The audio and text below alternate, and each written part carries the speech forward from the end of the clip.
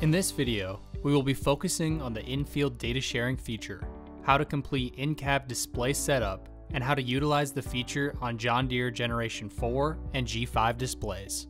Using in-field data sharing on a display enables customers to see coverage and work data for other machines in their work group. It also allows for guidance lines to be shared with members of the same group. This feature, paired with John Deere's section control, can help a customer prevent gaps, skips, and double applications. To utilize in-field data sharing, customer machines need to be equipped with a Gen 4 4600 version 2 processor, 4640, G5, or G5 Plus display. Each display needs a premium 3.0, automation 4.0, or G5 advanced license to unlock in-field data sharing capability. It is important to ensure that the displays have loaded 18-1 or newer software. For best overall experience, make sure your display is updated to the latest software release. These machines need to have an active MTG installed with connectivity enabled, as well as a Starfire receiver. Prior to setting up in-field data sharing, navigate to Menu, Applications, and scroll to Work Setup. Choose Location and ensure that the correct client, farm, field are selected. Enter all your machine and implement dimensions into the machine and implement profiles.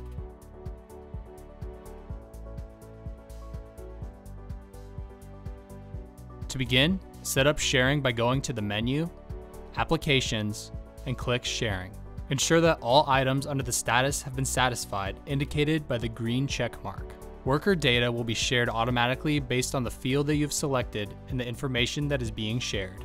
You can also manually select from a shared work list by clicking Menu, Applications, scrolling to Work Setup, and clicking Work List. Within the work list, choose the field data that you would like to share under Shared. Click Next, and then verify the information and click Join Group.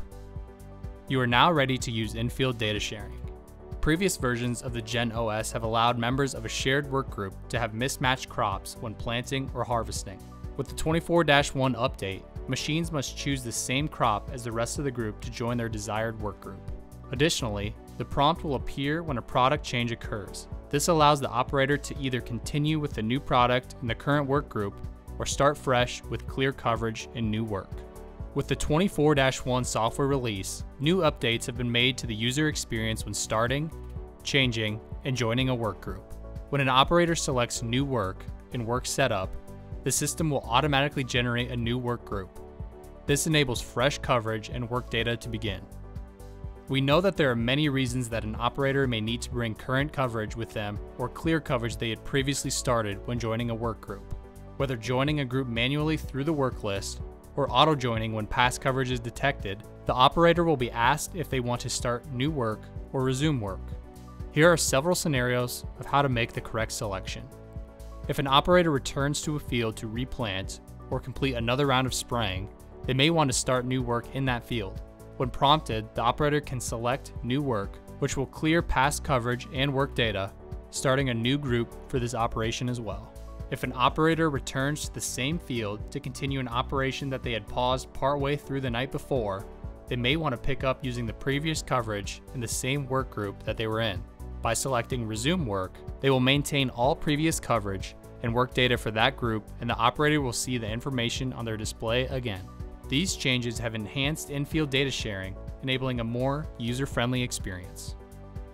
Whether operating with a large or small fleet, in-field data sharing brings added awareness to your operators while unlocking visibility of machine location, coverage, and work data for up to 6 machines within the same group.